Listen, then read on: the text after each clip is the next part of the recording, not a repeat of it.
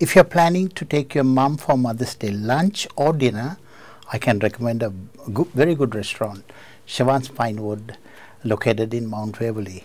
It's with great pleasure I'd like to introduce Nalin in our studios, who is going to talk to us about the event. Good morning and welcome to our program. Morning, Derek. Thanks for having me. Nalin, first of all, you're having this event on Mother's Day. Will you be able to briefly tell us what can our viewers expect if they want to bring their moms along? Yeah, Derek, last year we had a really successful Mother's Day. So this year we are planning to do a lot of additional features in it, and especially, that you're also playing for that. Oh, yeah, okay. And lunch and dinner both, yeah. And there's another special guest young artist also going to feature in that event called Jude J. Yeah. And there will be a lot of variety of food, and, a lot of things will be there, yes.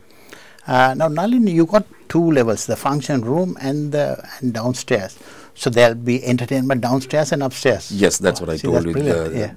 You will be playing upstairs. At that time, the Jude J will be playing downstairs. Like that, we'll be having live entertainment upstairs and downstairs both. Okay. Yes, right throughout. Okay. Now, talking about the food, is it a smorgasbord?